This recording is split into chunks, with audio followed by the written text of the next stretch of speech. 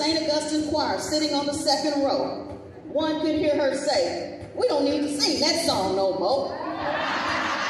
She also sang with the 8 o'clock choir to help them out, and with a 10, 11 o'clock mass also.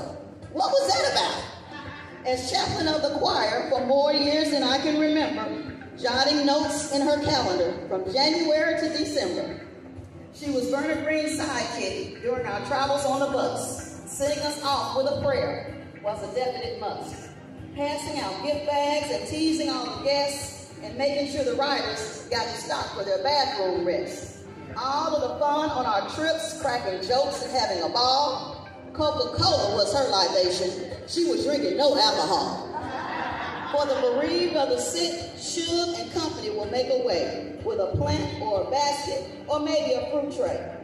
A few years ago, she cut her shoulder-length hair. When I asked if she missed it, she said, "I forgot it was there."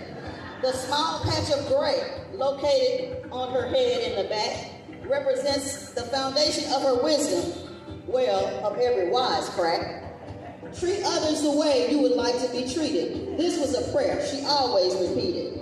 She said God has been good to her with his mercy and grace, and she knows he covers her through whatever she may face. Justin and Lisa are her heart and soul. With them by her side, she will never grow old. Traveling all the time, now some will say, "Shug, you're always gone." She said she's living her life.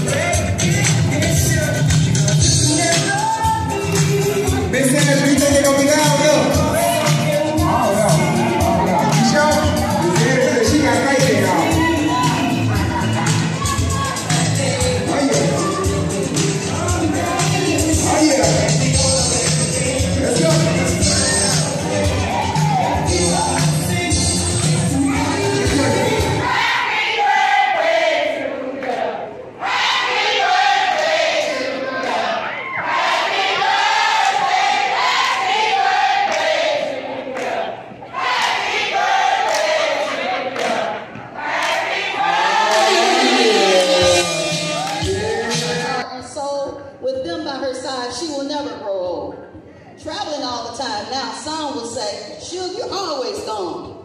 She said she's living her life to the fullest until her day is done. Everybody knows she planned this party a year in advance. Her invitation says, "Dress," but we know she's only going to be sharp in pants. So happy birthday, Shug. Hope you have many more.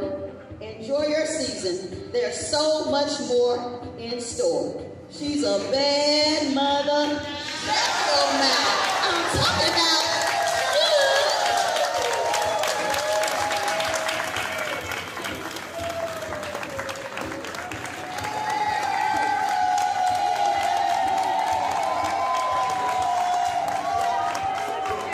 oh yeah, y'all get up on 11, Sheila.